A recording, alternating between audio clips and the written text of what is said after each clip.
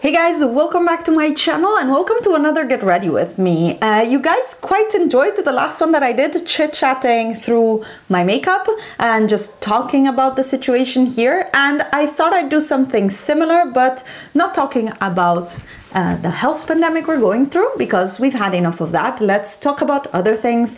And I wanted to chat about headaches and Botox, or rather Botox and headaches.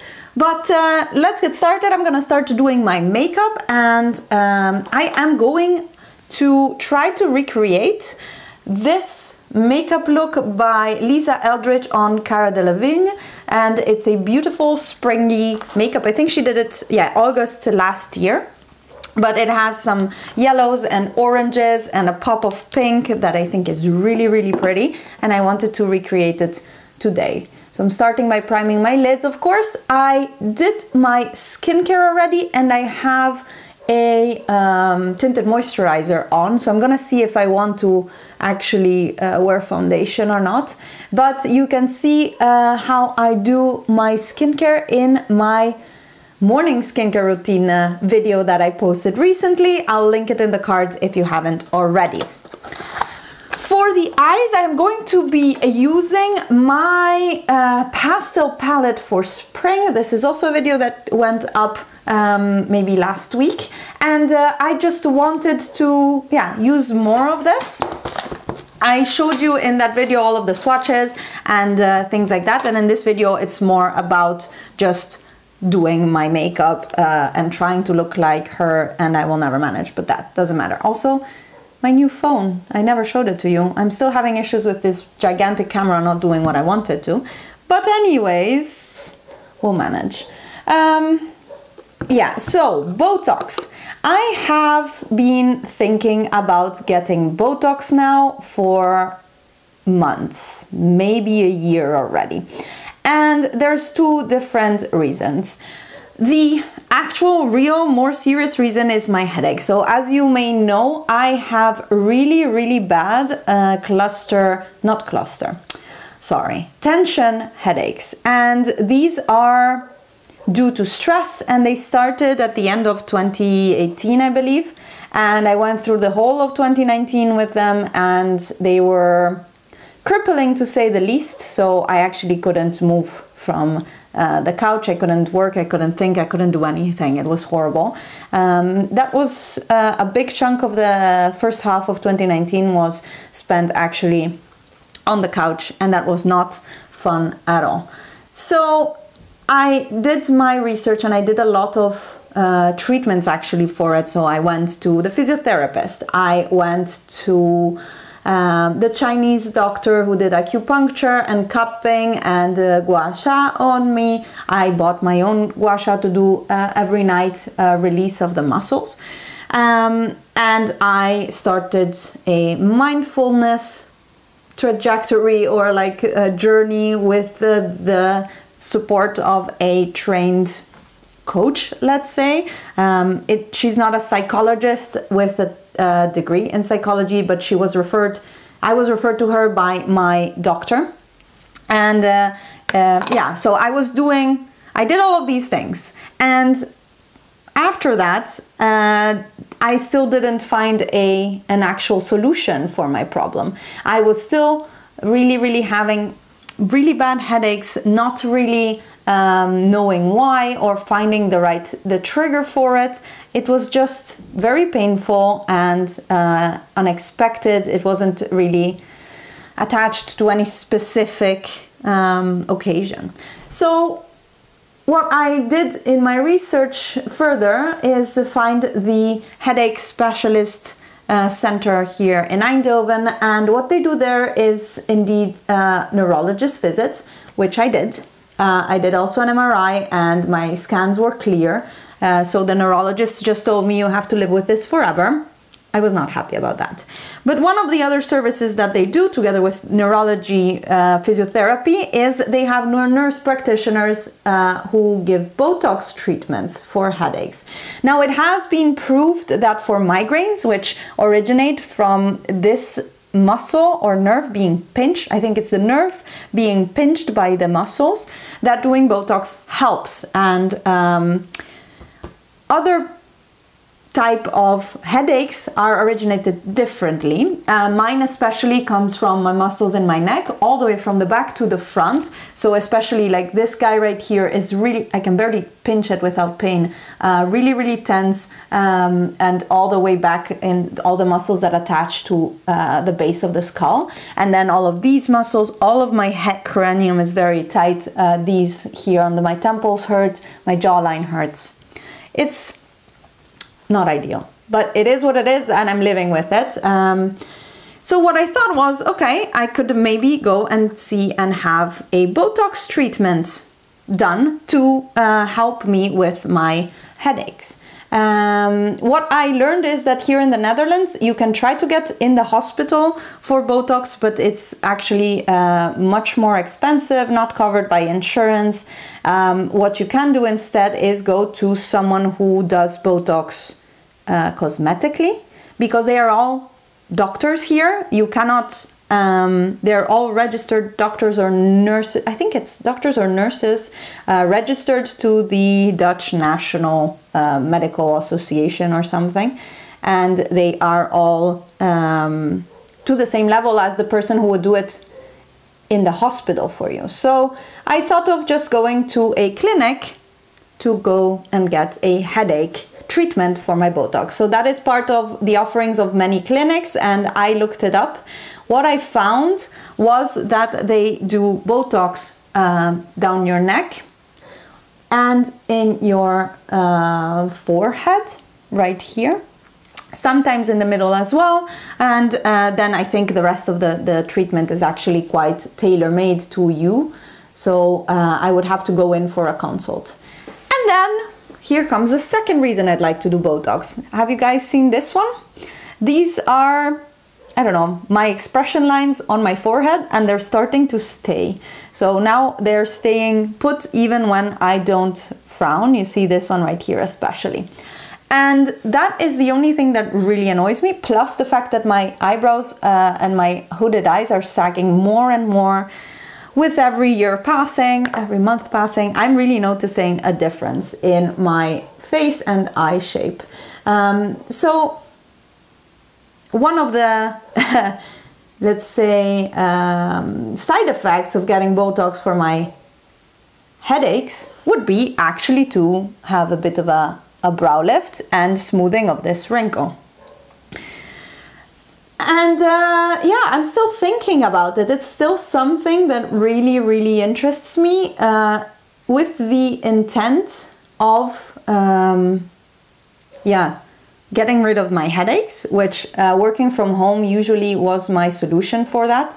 I would work, yeah, so how I managed the headaches so far was working from home 2 days a week, which meant working alone without anyone else in the team bothering me, no meetings, just me working on my projects. And that has changed now because everyone is working from home. So my work from home days are not safe anymore, let's say. They're not just for me to work from home. So now I'm feeling like I have minor headaches every single day just from being on calls all day and having to worry for other people a lot, which it's part of my job as also HR in the company. But yeah, it's not something that helps really if you have a problem of overstress and you want to try to reduce that to a few days in the week.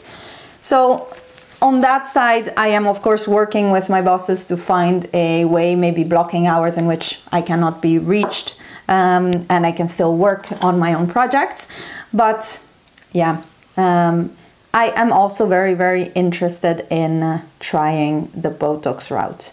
Now, on the cosmetics side, I like the idea very much. So that a little bit tinges or soils, how I want to say it, my wish for it only for my headache. So I don't know exactly if this Botox would have no cosmetic impact, would I do it anyways? So for example, I would love to have it on my neck because it really feels tight and I have to do stretches every day. I do yoga every day to minimize my headaches. Like I am trying to do all that I can to minimize my headaches without like having to do invasive procedures, or there aren't also any other options, to be honest. There's nothing in medical literature that I could find. My doctors are doing this. As I said, the neurologist said, Alice, you just have to live with it your whole life. My GP said that was a very bad thing for him to tell me, because it's psychologically very difficult at 32 to have a chronic condition that makes you pretty much useless for quite a few days in the week or hours in the day. So yeah, there are quite a few ramifications to that, and I think the Botox could be very helpful for, I don't know, pepping me up psychologically to the fact that maybe I don't get any more headaches. That would have to be seen. And also then getting rid of my, just if we can, while we're doing that, let's just also do this. Just a little bit. And also maybe making them even. I think this one droops more than the other. I don't know, it doesn't really matter too much, but of course if I'm there and I'm getting procedures done, I might as well, right? I might as well have it also a little bit cosmetic. I like the idea. By the way, this eye look went in every direction, not so much in the beautiful, precise way that Lisa Eldridge did it, but it's yellow and orange, and the two shades I've used are Helios by Lethal Cosmetics and Cycle, that's the yellow, and Cycle, which is the orange.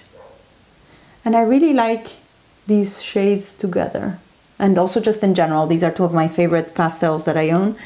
And in the video about the palette, I also did two other pastel looks, but I didn't want to go again with the blues or the greens or the pinks. I don't know. It's not shades that I actually like to wear, those, or I like to wear them, but they don't suit me so well. I look a bit like a clown with them, whereas not that the makeup like this is any better, but I think people might accept this because it looks a little bit better on me since it's warm tones.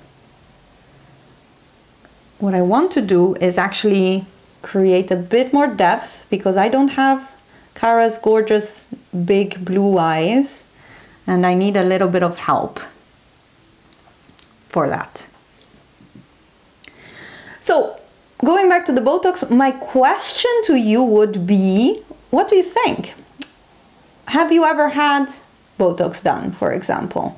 Do you like it? If you're in the Netherlands, do you know someone who did, and do they have recommendations? Because I know of a few influencers who have it, like Caroline Hirons, for example, showed just recently how she had fillers and Botox, like baby Botox and fillers done to help, you know, just look a little bit more youthful. And she referred to another influencer. She's, I don't remember her name, but she's the author of the book Tweakments. It's something that I'm actually considering buying, and it's a book on indeed all the cosmetic procedures that you can have, because she had most of them, and it's part of her job to try all of these new and upcoming cosmetic procedures. I think she's a journalist by trade, and she also gives recommendations on doctors, but specifically in the UK. So it's not really doable for me. There are quite a few clinics around me in the Netherlands. Specifically, I see a lot of influencers using House of Bratz, like, you know, the Bratz dolls. And that also, just the name of that doesn't really fall well with me, because I don't want to look like a Bratz doll at all. I just want to know. And it is also a it's a clinic that, at least on their Instagram, shows the most lip fillers and jaw fillers and cheekbone fillers, and that's not what I want to do. Happy with my lips the way they are. What I would like is, as I said, just Botox. So I am very open to learning from other people in the Netherlands what could be done and who to go to, because yeah, I'm curious. I'm very curious. Now, Cara Delevingne has a pop of pink in the inner corner, and this is a Remission by Lethal Cosmetics, but it may be a little bit dark. I don't know, maybe not. Maybe I can add a little bit of Sorbet on top to lighten it out. Yeah, that makes it a little bit more pastel. I like it better. Also, it will all look better once I put some mascara on and define my eyes a little bit more still, because right now I look just like a bit of a crazy rainbow person. So yeah, I am looking for some help and recommendations on who to go to. As I said, House of Bratz doesn't, the aesthetic doesn't really appeal to me. The other one that is next to me in my city is Faceland, which I've also been following a little bit online to see what they do, and they seem to be doing again a lot of fillers and a bit of the rest as well. I totally missed in the makeup a little bit of like plumminess or more dark pink out here. I thought it was orange, instead it's pink, so I'm gonna do that now with Cascade by Lethal Cosmetics. And anyways, I'm not gonna get any of this done until this crisis is over, of course, because everything is closing down. Here, shops are starting to close, and we'll see how that progresses. And of course, this is actually not really, it's not urgent in the sense that I've been living with these headaches for a long time, so it's not like I have to go and do it now. But of course, I'd love if it was done earlier rather than later, so that I don't have to be in pain for a long time. I have to say that my headaches have improved a lot over the years, over the months. Already since I started working from home a bit more, when we were back in the office, that helped a lot. And then what helps is doing yoga every morning, and meditation helps a little bit. It helps me, give me a break during the day. So if if I'm feeling really overwhelmed or busy or stressed, I do try to take just a 10-minute meditation with an app called Calm. I used to pay for it last year, and this year I decided not to, so I'm just using the free meditation that they have, which is still working out fine for me, to be honest. I decided that since I'm not going to look like Cara Delevingne anyways, I'm going to apply a little bit of Clionadh Cosmetics Sunbeam on my inner corner, just to help open up my eyes a little bit. It's not pink, but it has a pink shift, or a pink base with a teal shift, a mint shift. Oh my god, I don't know, or a green shift? I don't know on this.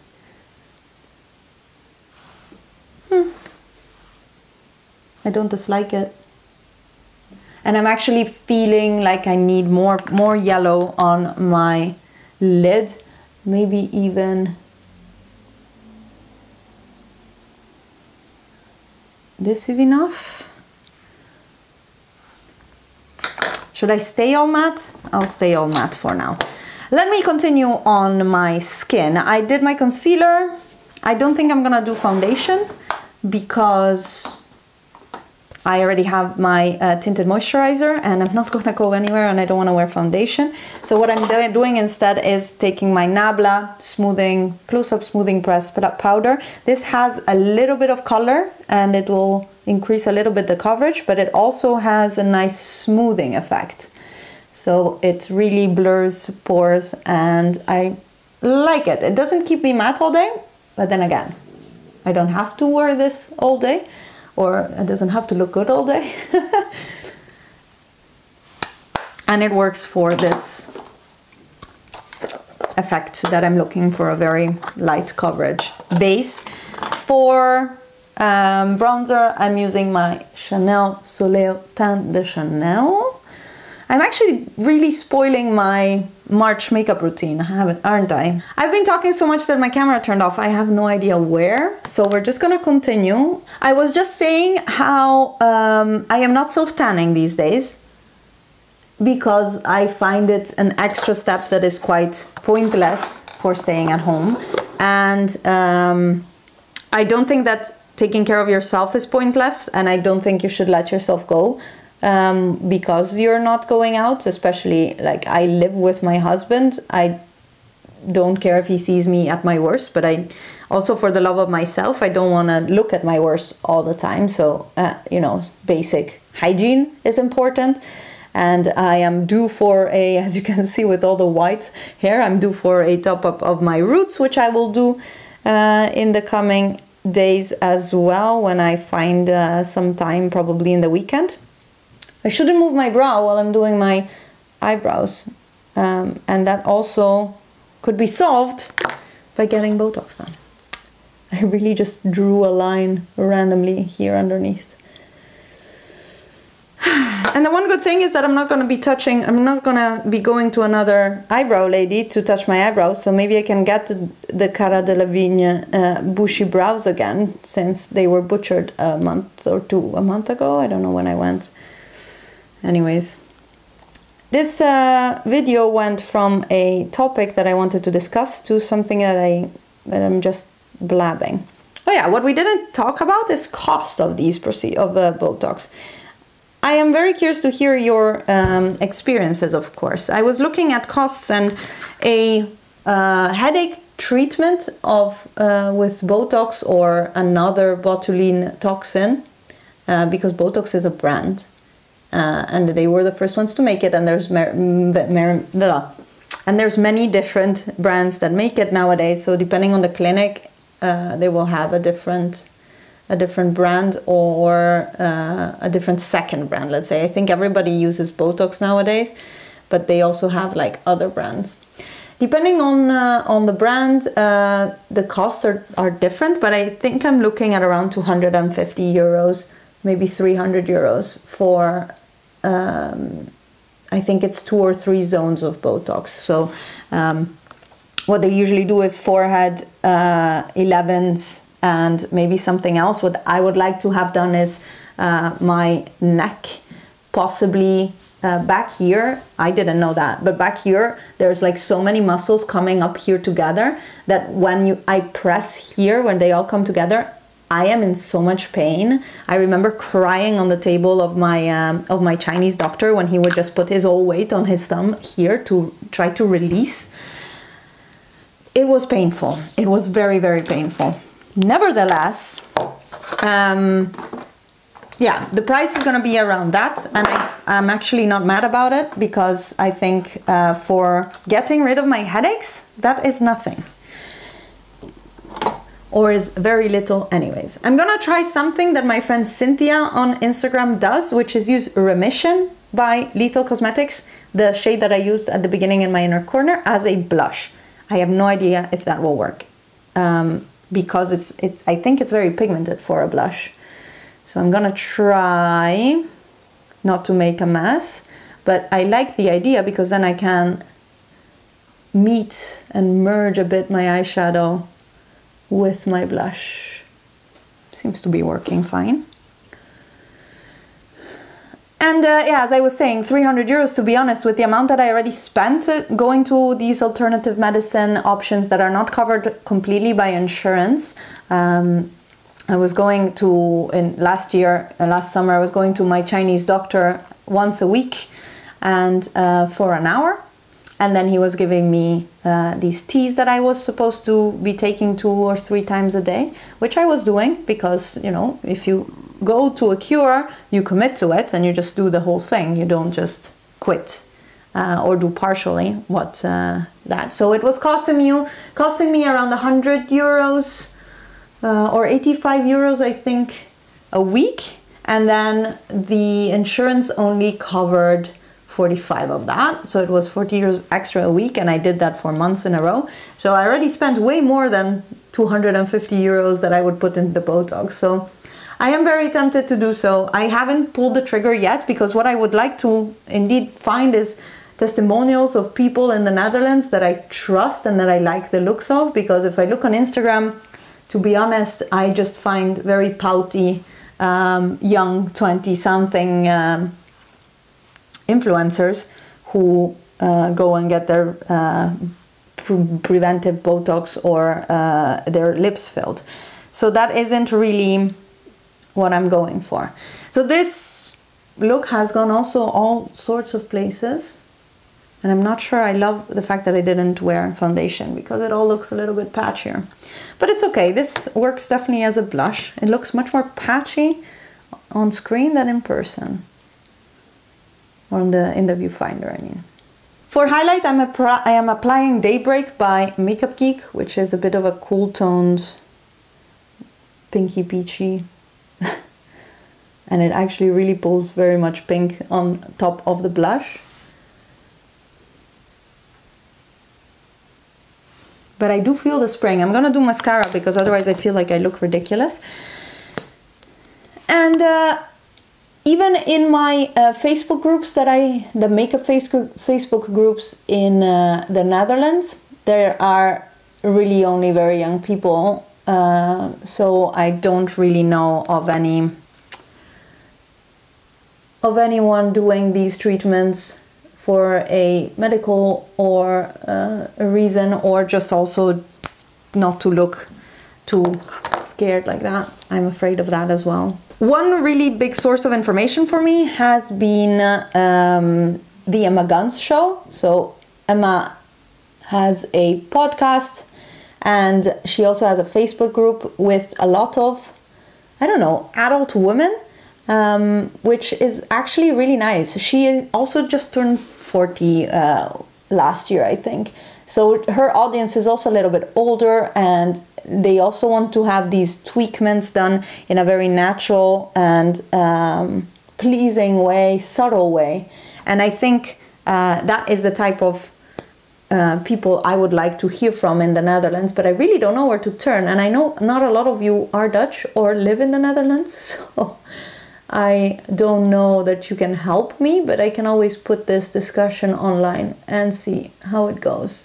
This looks so much better with mascara on. I feel less naked. For lipstick, I'm taking one of these Sephora shiny ones.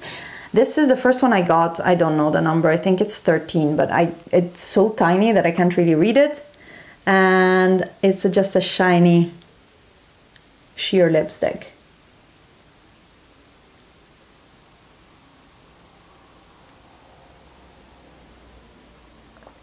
So here we have it. This is the finished look. I hope you guys enjoyed hanging out with me for this. Let me know down below all the questions that I asked you and how you're doing, because I am interested and I want to know if you want to talk, I'm here. Anyways, I hope you guys enjoyed this light-hearted, different type of chit-chatty get ready with me from me. If you would like me to continue doing these during these weeks of isolation, I'm happy to do once a week or so and chat about different topics. If you want to talk about different topics, let me know down below. I'll be happy to discuss. And if you made it this far, thank you. Give this video a thumbs up and subscribe if you're not already, and I will see you in my next video. Bye guys.